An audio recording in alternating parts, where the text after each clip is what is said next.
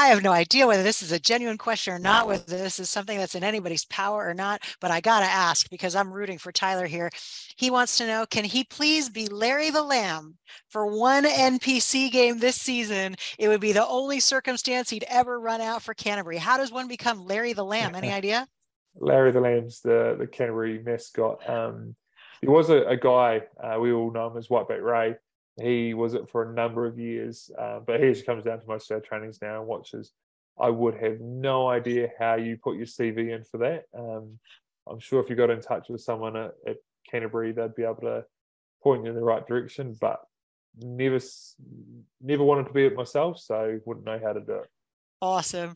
I did have to ask. I saw that question come through. I was totally cheering for him.